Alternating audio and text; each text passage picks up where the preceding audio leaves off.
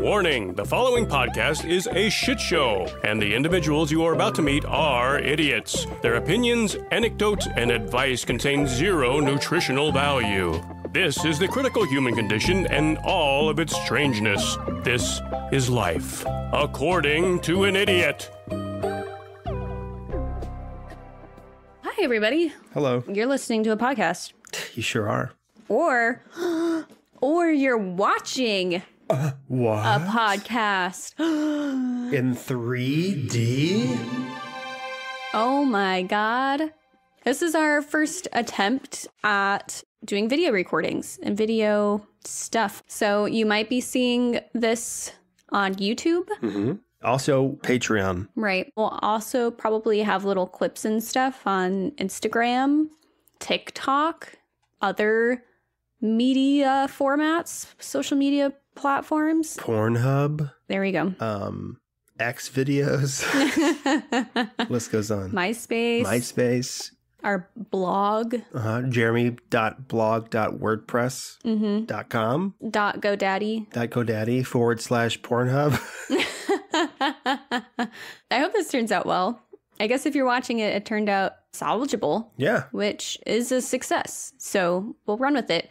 We're testing it out with our minis and our creepypastas first, with hopefully the end goal to be doing our full length episodes. So if you're seeing our faces and you like that, let us know. Yeah. And we'll try and prioritize doing this stuff more. Mm-hmm. Your feedback is helpful. Also, hi. Welcome to our podcast, According to an Idiot. I am your host, Mo. I'm your other host, Jeremy. All right, let's talk about what we came here to talk about. So today we are talking about the RMS Queen Mary. A boat? How'd you know? I was a wild guess. What gave it away, the RMS or the Queen Mary?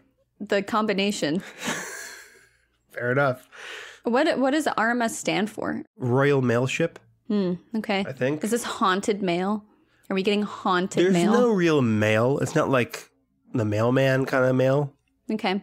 I will cover it in the notes. I believe that's what it stands for. Royal Mail Ship. It delivers things. Normally people. But also things. Okay.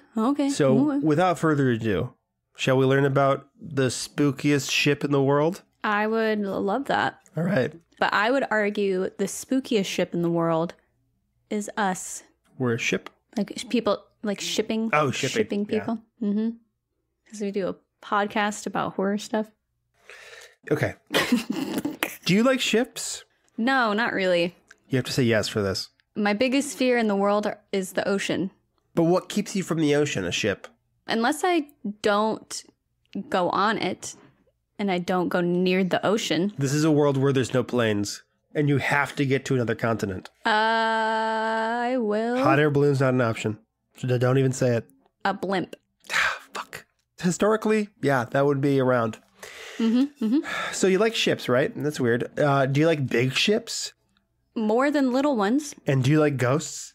I do like ghosts. If you answered yes to one or more of those questions, then boy, do I have a story for you. It's good. I answered yes to one. Yeah, so I made sure to Mo-proof that. Today we'll be covering the RMS Queen Mary, a now retired ocean liner built by the John Brown and Company marine engineering and shipbuilding firm for use by the... I can't believe I wrote this down in my fucking notebook.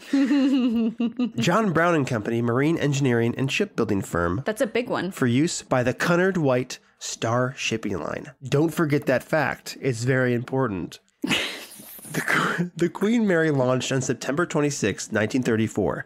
Completion took 3.5 years and cost a grand total of £3.5 million sterling, which at the time equated to $17.5 million, which when adjusted for inflation equals $382 million today, US dollars. I'm learning a lot already. Which when adjusted once more into Burger King Whoppers is 76,718,112 Whoppers. Wow, that really puts things in perspective. The ship was named after Mary of Teck, wife of King George V of England. Was that Mad King George? No, this is the most recent King George.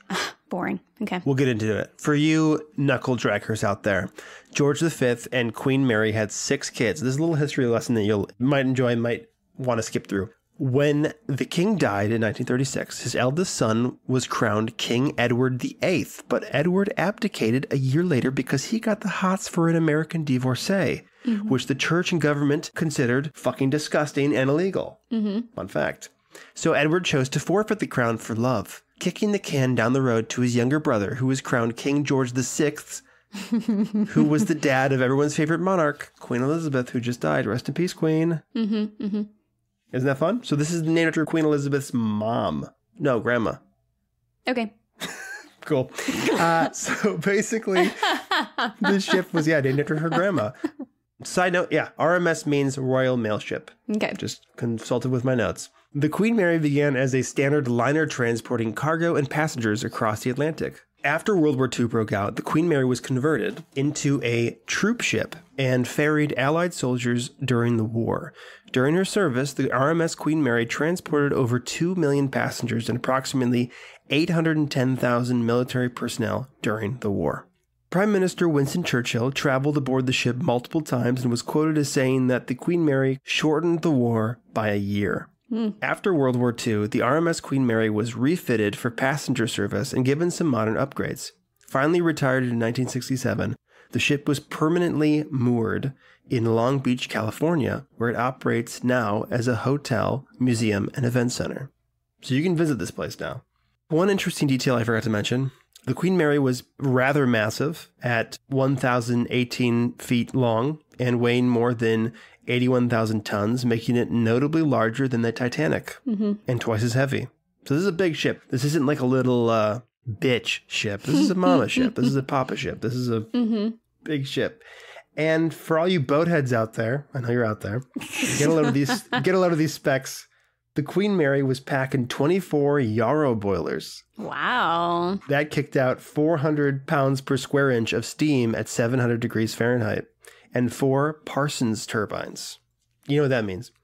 That collectively drove 4 propellers, turning at a skull-crushing 200 RPM. All that to say, the Queen Mary had a top speed of 32.84 knots, which is absolutely insane until you realize that's like 35 miles an hour. So slightly faster than a car can legally drive through a school zone. The Titanic, that we all know and love, when it crashed, was going 20.5 knots. 23.6 miles per hour. God. Puts it in perspective for you. Truly does. How many whoppers is that, though? Yeah, that's crazy. Isn't it weird, though, how slow it goes? Like, it makes sense because it's so heavy and it's the ocean, whatever, but... Well, like, how fast does a cruise ship go? Hold on. Can't go much faster than that. It's probably slower. Cruise ships go 34.5 miles an hour. Well, on the other hand, commercial planes, we're going above, not the ocean, but the sky. Commercial planes cruise at about 575 to 600 miles per hour. And that's why I like planes. So much faster, obviously. Yeah. And no sharks that we know of. And also no, like, giant squids. That we know of. No giant squids in the eye. In the eye. In the sky. In the sky. And in the eye. Up there with the eye. Do you think Steve Irwin would have liked giant squids? I'm sure he would have found them fascinating. Because I think no. I don't think he would have gone down and wrestled one, but I think he would have... That's all I need to know. Liked to learn about them, you know? If he's not going to touch it, I sure as hell am not going to touch it. I mean, fair. I would discourage you from touching a giant squid. Thank you. Yeah, because I care about you. I will not. But also because it would just tear you in half and drown you. But they found whales that have, like, you know, whales can get pretty... How long can let's just Google. This is an episode full of Googling. How old can a whale get? So the shortest lifespan I'm seeing is humpback whales at 45. The oldest I'm seeing is a blue whale at 90 years old. Okay. All right. They found old whales that have scars and suction cups on them because they got in battles with giant squids. A giant squid can take down a whale, or at least attack a whale comfortably. That's disgusting. I hate that. I agree. Ocean for me is also like one of my top fears. I'd rather fall from the sky than fall into the middle of the ocean. Yeah, 100%. Yeah. Because at least then I'd explode when I hit into the ground, you know? Right. Scare a bunch of kids. Like, I'd rather, like, get whiplash than drown. Yeah. And wrestle with a fucking squid. How do I get back from that? So you may be wondering how this ship came to be considered one of the most haunted establishments in the country, which it is, allegedly. Okay. The truth is that before retiring to a peaceful future as a hotel in Long Beach Harbor... It's a hotel? It's a hotel. It's a hotel and museum/event center. Wow, okay. Before that happened, before it came to its final resting place in Long Beach Harbor, at least 47 people perished aboard the RMS Queen Mary. An alternate figure is 16 crew members died and 41 passengers died. It's a little bit more than that. Okay. So let's talk about it. Deaths on board, all that kind of stuff. According to the book Ghosts of the Queen Mary by Brian Clune and Bob Davis, the first deaths associated with the ship occurred before it had even finished being built. Not a good sign. For sure. As the resident skeptic, apparently now on the show, I'm going just to say that a lot of these figures are debated because of the spotty history the ship's had and like the record keeping involved with it. So people say there's more, people say there's no ghosts, a bunch of ghosts, whatever. Well, I think we can all agree that some people died. That is a fact. And all you need is one for a ghost. That's true. So the ship's construction was divided into two phases due to the Great Depression. That kind of interrupted the construction. Construction began in December 1930 at a shipyard in Clydebank, Scotland. The Depression had kicked off in late 1929 and would eventually interrupt the project in December 1931 due to depleted funds, and the company was forced to pause the build, laying off thousands of shipbuilders. Work would recommence in April 1934 after a successful bid on a loan from the British government. However, upon returning to the unfinished hull, workers allegedly discovered two men who had been employed prior to the layoff, dead in a bottom chamber of the hull. These deaths are the least documented of all the tragedies aboard the Queen Mary. One popular story claims the bodies to be part of a suicide pact. Two gay lovers. They were so sad because they weren't going to work with each other anymore. Oh my God, I'm so much more invested in this story now. This would have been a pact between two impoverished shipbuilders motivated by the company layoff. An equally questionable but more or less dramatic account pins the deaths on suffocation and poisoning from a buildup of toxic fumes, based on reports that a welding torch was found with the bodies. Unsafe welding in enclosed spaces can displace oxygen in the air with gases like helium, argon, carbon dioxide, and even carbon monoxide. While this story is considered more urban legend than fact, to this day guests and paranormal investigators often have reported hearing the sound of hands tapping against the walls in the lower sections of the ship near the hull. Like they're trying to get out? Yeah, probably. Most frequently in an area outside the old boiler room stage, near where the dead workers were rumored to have been discovered. A spirit that has been nicknamed John Henry by employees has been blamed for unexplained occurrences. Psychic researcher Peter James claimed to have communicated with said spirit, who supposedly identified itself as one of the two deceased shipbuilders. When the Queen Mary was refitted to become a troop ship during World War II, its elegant exterior was masked with uniform navy gray paint, its ornate interior rendered drab and militaristic. They gutted it, removing nearly 6 miles of carpet and 220 cases of fine china, crystal, tapestries, paintings, and other frivolous decor were all stored in warehouses during the war, along with the countless stateroom furniture pieces that would be replaced by military bunks. The interior's fine woodwork and murals were masked with leather for protection as well. With its new coat of paint and impressive speed, the ship would earn the nickname the Grey Ghost. And it transported as many as 15,000 persons in a single voyage, often long distances without escort ships for protection. They were under constant threat of German U-boats, but the Queen Mary was capable of traveling at high speeds on signature zigzag courses, which prevented being struck and captured. So, if you're on board this, there was always the very real possibility that you guys would just get cleaved in half by a torpedo or something. Right, so we got to get all the fine china out of here and make it ugly. It's going to become a Three Stooges sketch if we don't. So, even without any serious naval conflict casualties, the ship was constantly in harm's way, and its passengers likely experienced a collective air of dread and anxiety 24/7. Right, because torpedoes. Because torpedoes. If you subscribe to, I'll call it far out paranormal theories, such as residual hauntings, which posit that concentrated amounts of negative energy, for example, in excess of traumatic and stressful experiences, localized to a specific place, can leave an imprint on a physical environment and, in a sense, record the events or emotions in said location. This, according to paranormal theory, creates a non-intelligent haunting, meaning that the trauma recorded through the negative energy manifests as a haunting. So because a bunch of people there were scared all the time, stressed out, worried about them or their families or their lives, whatever, that sticks around. So basically, they manifested the haunting. Yeah. Because they were so grumpy and miserable all the time that they drew haunting stuff to them. Yeah, it like stinks up the ship. Energetically. But the haunting occurs on a loop, with spectral entities appearing to carry out the actions or tasks they had carried out at the time of the event in question, failing to notice or interact with human witnesses. When you hear stories of a haunted house or a haunted place or a ship like this, and people say, yeah, you can see people walking around, but they're not haunting you, they're just haunting the ship. It's because it's a residual haunting. They're just stuck in time, perpetually playing out their role. They don't even know they're there. Right. Or if you want to entertain my personal theory of ghosts, it's a thin place of the space-time continuum, right? Because time is not linear. So people in their normal routines back in the day is just bleeding through some images. Fair enough. Into the modern day. Fair enough. However, the queen... That's going to blow someone's mind who's listening to this. You're like, okay, yeah, sure. And they're going to be listening. They'll be like, that makes so much sense. Oh my God. If that makes sense, you should buy my course, my 12-part course. Each part is $500. Wow. It is not a cult. No, it's not. I can't stress that enough. It's not a cult, but I will promise divinity if you finish it. And that's on God. I always piss off Kat whenever she says something matter-of-factly. I always be like, and that's on God. I'm going to steal that.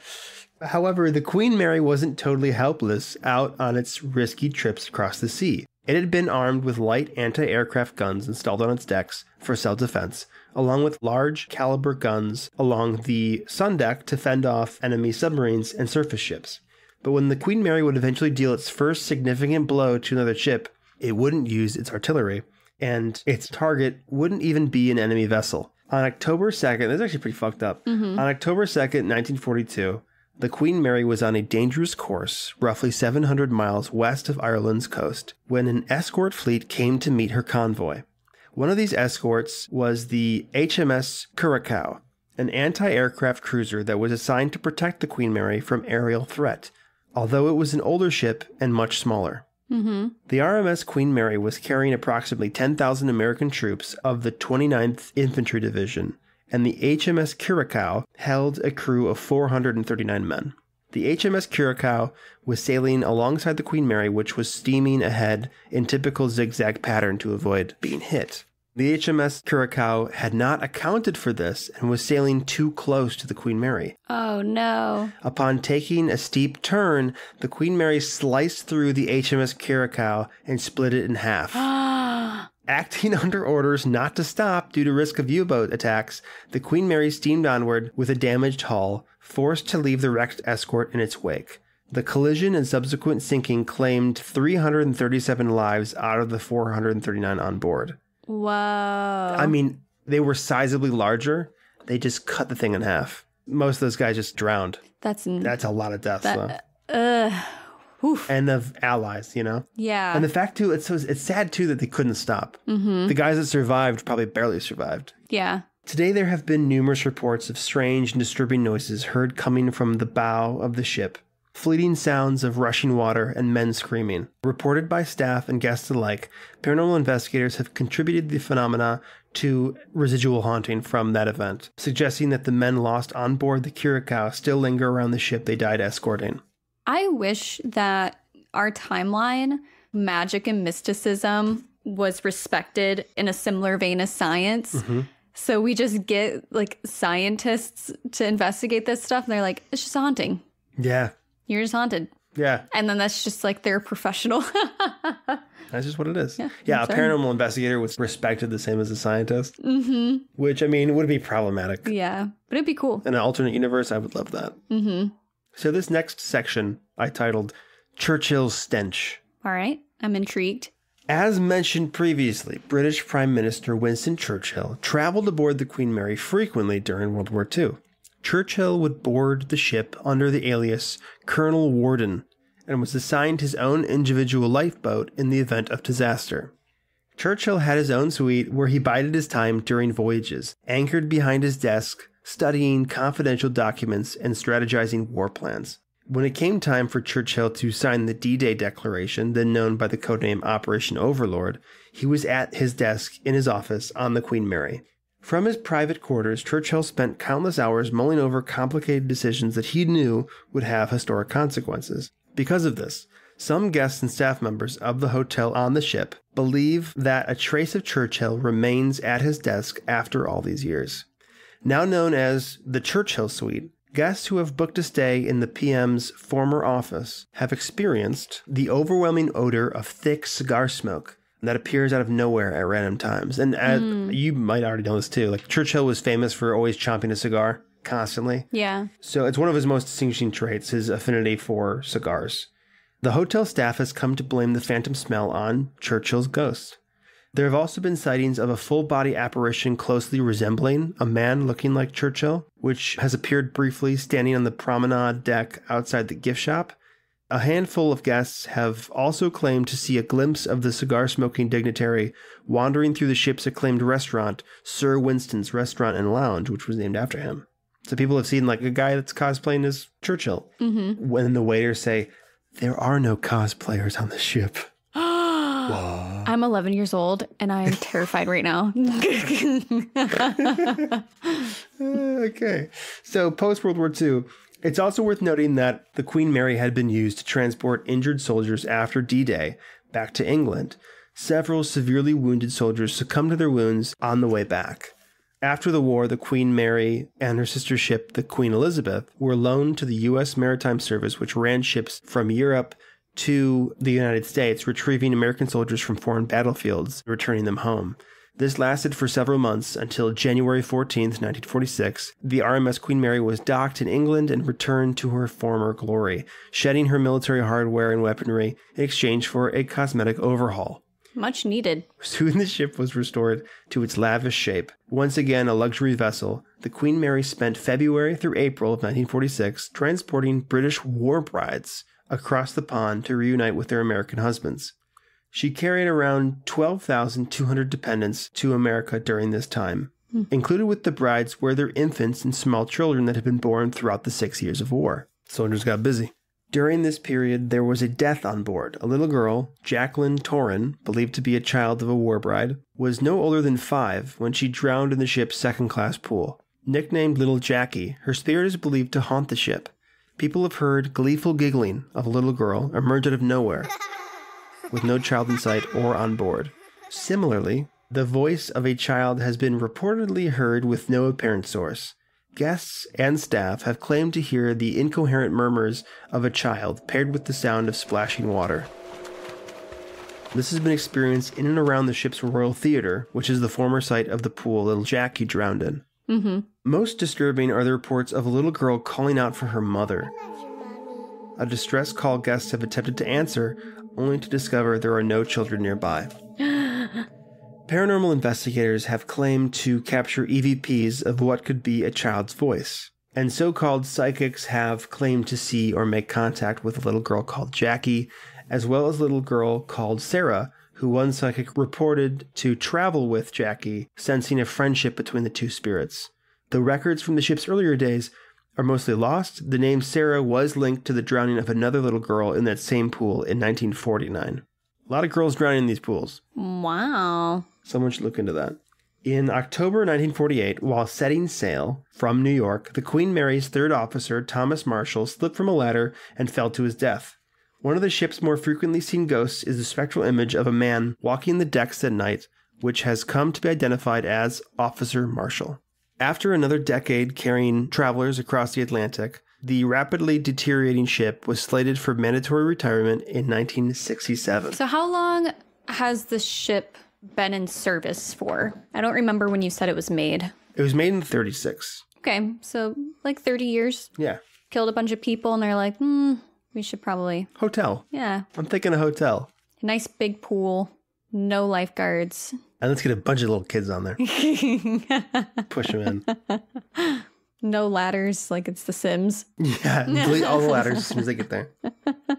So after another decade carrying travelers across the Atlantic, the rapidly deteriorating ship was slated for a mandatory retirement in 1967. The Cunard White Star Line would end up selling the Queen Mary for $3.45 million to the city of Long Beach, California, who planned on permanently docking her as a floating maritime museum and hotel. The ship arrived in California on December 9th, 1967, and remains there to this day. The ship prospered initially, but by the late 1970s, business began to dry up. The attraction traded hands, eventually being bought by Disney. Wow. Who planned on building a new theme park called Port Disney on the land adjacent to the Queen Mary, with the ship serving as a park centerpiece. Wow. Huh. Okay. Unfortunately, the Port Disney plans failed, and in 1993, the RMS Foundation leased the ship from the city of Long Beach, shutting it down for several months before reopening it to the public. During its months of inactivity, only security guards were allowed on board, guarding the ship from potential vandalism, trespassers. Right. Members of that security team reported a number of unexplainable occurrences in the 3 months that they spent guarding the vacant ship. On several occasions, a guard would be doing surveillance throughout the Queen Mary's interior, and they would hear voices. The voices would lead guards to rooms and corridors around the ship so that as soon as one had finally followed the sound to its logical source, the voices would resume in some adjacent place. This would continue until the guard on duty had scoured the entire facility with no physical sign of trespassers. These guards would actually stop showing up. Yeah. On more than one occasion, security would hear what sounded like a party coming from the ballroom, including band music and the muffled chatter of a crowd.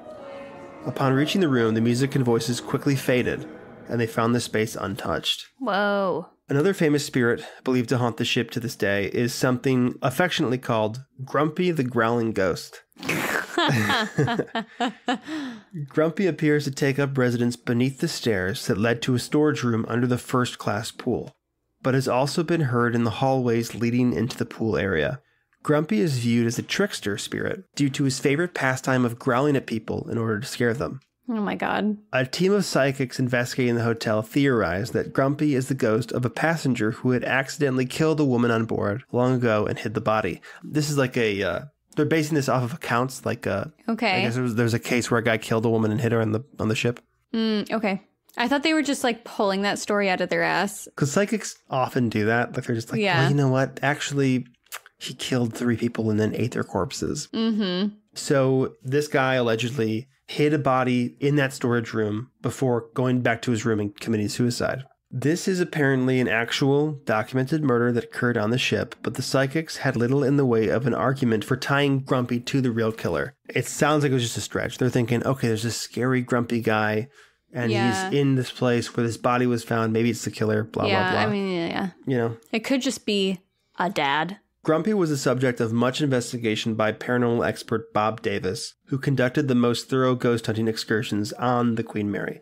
Davis claimed that a trace of cigarette smoke could often be smelled before or after being growled at, especially under the stairs in the room beneath the pool. So it's Winston Churchill. It's Winston Churchill. He's grumpy. Well, cigarette, not cigar.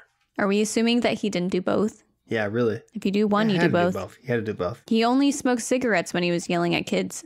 Exactly. So this one's a little bit more... This is the more notable case on the ship. This is John Petter, one of the more gruesome accounts on this ship's history. March 1966. The Queen Mary was steaming across the Atlantic. At this point in its history, it was a high-end passenger ship with 3,000 guests and crew on board. It was a cold, early morning at sea, and while most on board were asleep, not to wake until sunrise, a small team of late-shift crewmen were stirring about. A horn blew in the belly of the ship, joined by the synchronized flash of a wall-mounted light. This commotion signaled the start of the watertight drill, an automated process in which each of the ship's steel hatchway doors were slowly guided along a track until tightly sealing. That happens to protect passengers from pirates and stuff, right? In this case, it's rough seas. Okay. So you don't want water getting into the guts of the ship, so you're going to seal everything up. This specific drill was initiated due to inclement weather to keep separate sections of the ship's maintenance quarters contained and prevent any water from flooding into the sensitive areas. You've probably heard the phrase batten down the hatches. That's what this means, pretty much. Okay. It was business as usual until 15 minutes later, engineering staff found 18-year-old crew member John Petter crushed by door number 13. Petter was an enthusiastic newcomer to the crew, and according to his coworkers, he enjoyed playing chicken with the hatchway doors during watertight drills. However, some crew members mentioned that prior to the drill, John had been asking where his missing wrench was, and that perhaps he had attempted to quickly jump through the closing steel door to grab his tool before it shut. Either way, John was discovered with his top half outside the sealed door frame, his face blue with a trail of blood pouring from his nose, crushed, quote, from liver to collarbone. Christ. John had indeed found the missing wrench. As they discovered his body smashed in the hatch, it was still clutched in his fist. Presumably used by a dying John to pry the hatch open. The engineering team called in the night shift nurse, who found John to be totally unresponsive. Surprise. Yeah, after the hatches had been reopened and John was rushed to the infirmary, he was officially pronounced dead. The story eventually spread to the top deck, and in later decades, guests and staff knew him as Half-Hatch Harry. A ghost who many would continue to spot outside door number 13, and is said to haunt the engine room. The apparition of a young man with a patchy beard, donning an old engineer's uniform, has been wandering the claustrophobic corridors that cut through the engine room and boiler room. Some say searching for his lost wrench. But people have seen this ghost probably the most out of any. Okay. While not directly attributed to the ghost of John Petter, workers have claimed to see shadows crossing the engine room, and in several accounts, people have been chased by said shadows. I mean, like, isn't that what you would do if you were a ghost? Like, you gotta have fun sometimes. Yeah, absolutely. You know? And this one, too, I guess the Half-Hatch Harry also really likes women and will, like, pinch them and pull their hair and, like, breathe down their necks. Of course, of course. Yeah, he died in his prime, man. Yeah, 18. He might have still been a virgin. Who knows? Who knows back then? Mm-hmm. But he was a sailor, so he probably... Out in the seas. That's true. For a long time. But there's always a port. It's true. That's about all I have for ghosts. This one I wanted to add it just for fun because there was a ghost named Jeremy on board. And that's my name. Oh my God. First contacted by psychic Peter James during his paranormal investigations on board the Queen Mary. The ghost of a young boy named Jeremy allegedly haunts the ship. Jeremy is believed to be a spirit often playing near the first class pool. According to Peter James, the energy he identified as Jeremy appeared to be bonded with the ghost of little Jackie. The most interesting aspect of Jeremy is that his name is also Jeremy. Oh my God. Okay. And that is the tale of the RMS Queen Mary. I feel like I need to go visit it now. Yeah. I mean, if you're ever in California, Southern California. Oh, it's in California? I missed that part. That's the resting place now. Its hotel is stationed in Long Beach Bay or Harbor. Okay. Cool. Actually, I think I was looking at some reviews and it was like, the toilets don't flush and they smell. It's very old, obviously, and very small. So, like, a lot of the rooms aren't as idealistic as you'd think. Right. We should just start a GoFundMe of travel expenses and going to these places and staying overnight with, like, a recorder. the instrument, not... I was about to say, just hot cross buns all night. Until the ghosts get pissed off enough to punch us. Yeah, and start attacking us. That'd be lovely. That's our next step, I think. I think that's how we progress our career. I would love that. That'd be so fun. Paranormal investigators. I would be so scared. That'd be fantastic. And I wouldn't. I think I would. There's one of two. I think I would either be terrified or I would not be able to take it seriously at all. And I think it would vary depending on the location. Well, okay, what I'm anticipating, this is what I see in my head.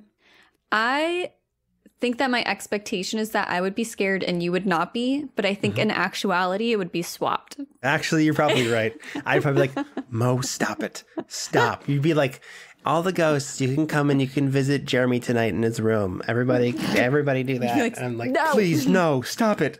I believe now. But the thing is, the thing about me, is that if there wasn't a camera following me, I would not go to any of these places. But if you put me on in front of a camera, I become brave. You know what I mean? Like I just go like, I have to entertain. Let's go down to the basement. You know? Because there's some like fake level of security being like, well, if the like a ghost isn't going to show up on camera, so I can go down to the basement with a camera. Or like if something happens to me, at least people see something. I think that I would do it either way, camera or no camera. I would too, just to see new places. Well, that contradicts exactly what you said 5 seconds ago. That's me. That's me, baby. Loose cannon. If that's something y'all want, look out for our GoFundMe. GoFundMe, also called our Patreon, which you should check out if you don't already. Support us. Well, our Patreon, we have to like deliver. Right. You know, for a GoFundMe, we can just take the money. We still need to deliver on the GoFundMe. And then retire. Well, we can. We can just fraud disappear. There's no contractual obligations. I believe there literally are. No. Fair enough. You've convinced me. Hold on. Should Jeremy and I become paranormal investigators? Okay. Mo is consulting the pendulum once again. I think it's saying no. It's not moving. It's rolling its eyes. It's feeling indifferent. And for those of you who have watched this episode audio only, I don't know if we addressed that you had a pendulum earlier, but when you heard us making a decision, there was a pendulum in the room. I was consulting Mo was using. The universe. The spirits. The Akashic records. Yes. Flowed into my arm. And by extension, the pendulum. Anyways, thank you, Jeremy, for looking into the ship. You're welcome. That murdered people. Some people got murdered on. Now people rest their weary little heads in and smell their shit because it doesn't flush. It's got low water pressure too. I remember that from the reviews. Oh yeah. Yeah, the showers are really bad. I can't wait to go. Let's go. It sounds great. It's gonna be so much fun. This was actually a paid ad for Queen Mary Hotel. Right, the RMS Queen Mary Hotel. All right. Well, thank you guys for listening to our episode. If you liked it, be sure to rate us on Spotify and iTunes. Give us 5 stars. If you give us any sort of review, we will read it. So I hope that's some incentive. Stay up to date on our episodes and trash memes by following us on social platforms, Facebook and Instagram at According to an Idiot, and on Twitter, because I refuse to use the other name, at Idiots Accord. X rhymes with sex. Because it's so cool, yo. What other social platforms? Patreon. Oh my God, we have a Patreon. You can get exclusive episodes. We have a creepypasta series. You can get a little sampling of that by listening to our Jeff the Killer episode. And if you like that, definitely check out the other ones. You can vote for topics that you want. You can give us feedback. We have early episode releases, ad-free listening, all the good stuff. Yeah. Or if you just want to support us without getting anything back, that's cool too. You can. Which is weird, right? Why would you want to do that? But I would say we're at a point now where it's worth the price of admission. We have some decent backlog stuff up there. Yeah. And honestly, for me, the creepypastas are slowly becoming my favorite part of the podcast. Yeah, they honestly are a lot of fun. They're very fun. So I really encourage you guys to check it out. If you haven't listened to one yet, creepypastas are internet stories, kind of like haunted chain emails. That's the general vibe. They are pretty bad, but in a fun way. We don't read them beforehand, so we are as surprised as you. There's been a few that were actually scary. Yeah. In the beginning, remember the dentist one? Oh, yeah. And the normal porn for normal people? Yeah, that one was creepy too, Those for are sure. creepy. So yeah, check it out. You can also send us emails at accordingtoanidiot@gmail.com. Thank you guys for listening. This has been According to an Idiot. I'm Jeremy. I'm Mo. And I will see you in time. We love you. Bye.